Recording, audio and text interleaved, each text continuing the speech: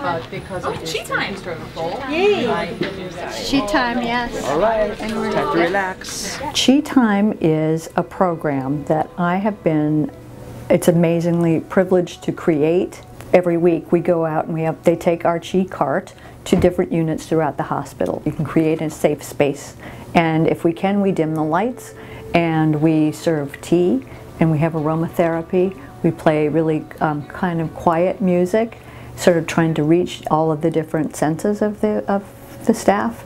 So when they walk into a room and are experiencing it, I think they breathe a sigh of relief, and they're kind of there in the moment. And that's a part of helping de-stress. It's great.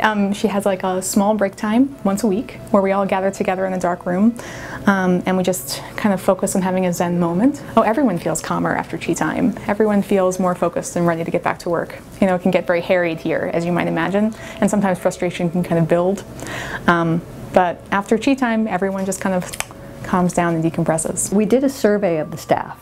We gave it to the staff that had the Chi time at least 2 times, and over a 6-month period.